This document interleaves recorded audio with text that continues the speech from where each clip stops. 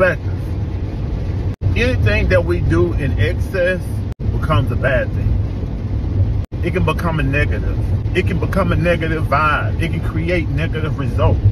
It can create counterproductive results. Although the intent behind the act might not be of a negative, it may be good intent. However, Allah teaches us the middle course, aka balance, is key. Don't do too less, don't do too much.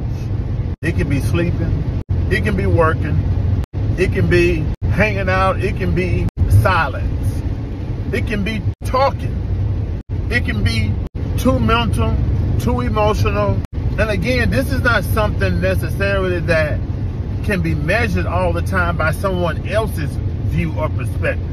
This is something you have to be able to measure out and know for yourself what you need to either do more of for balance or less of for balance.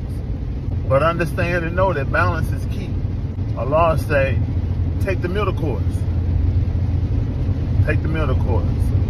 That's where you'll find harmony at. That's where you'll find consistency at. Peace and blessings.